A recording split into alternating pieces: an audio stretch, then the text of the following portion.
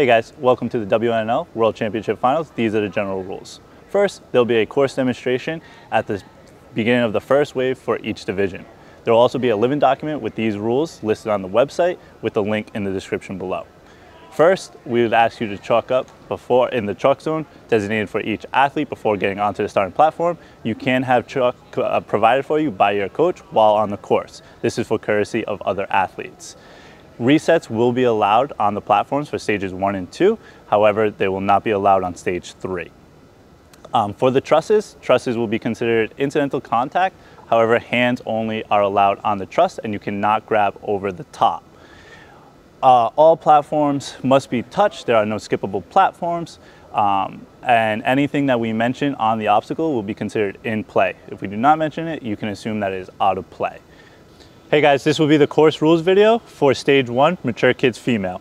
Obstacle 1, we have quad stomp. You will be on the starting platform. You have hands and feet on any of the blue for the steps coming through, coming to this platform here.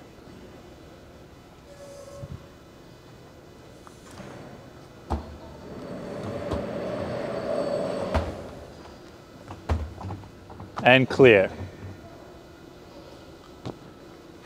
Obstacle 2, this will be a hands-only obstacle. We have windshield wipers, you have a rope, as well as 4 bars to get to this dismount here.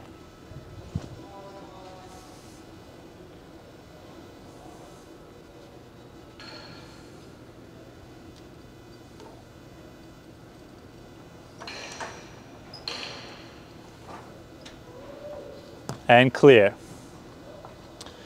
As you guys are dismounting, hands on the step for incidental is okay. For obstacle 3, these steps will be feet only and then hands only on any portion of the cane.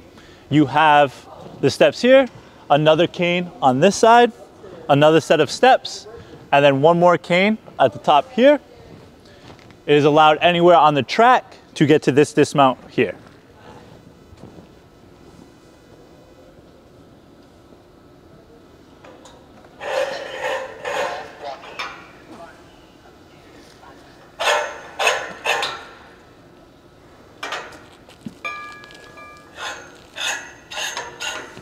And clear.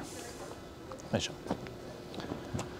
Obstacle 4 will be turbo rolls. You have these 6 rollers. For this group, the rollers 2, 4, and 5 will roll. This is a feet only obstacle. This obstacle is cleared when you touch the rope for obstacle 5. Obstacle 5 carousel, hands only on the rope, the ring here, and you will dismount to this platform on this side.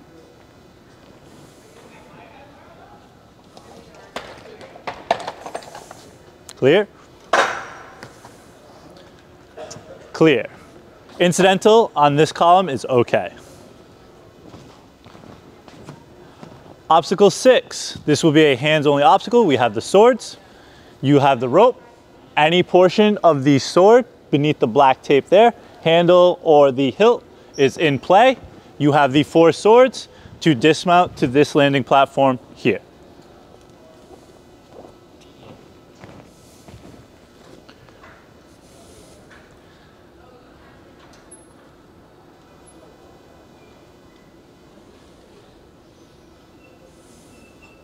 Clear. Final obstacle, obstacle 7, we have beetles. This is a hands-only obstacle. You have a rope here, the blue handles on the bottom of the beetles, another beetle here, blue here, as well as the blue here. The handles on the last beetle up top, although blue, are off and out of play, only the handles at the bottom, and then you'll be dismounting to the platform here. This is a touch and go platform, so if you hit that platform and then you overshoot, you can then come back to hit the buzzer. It is the athlete's responsibility to engage the buzzer, and you also must make contact with the platform.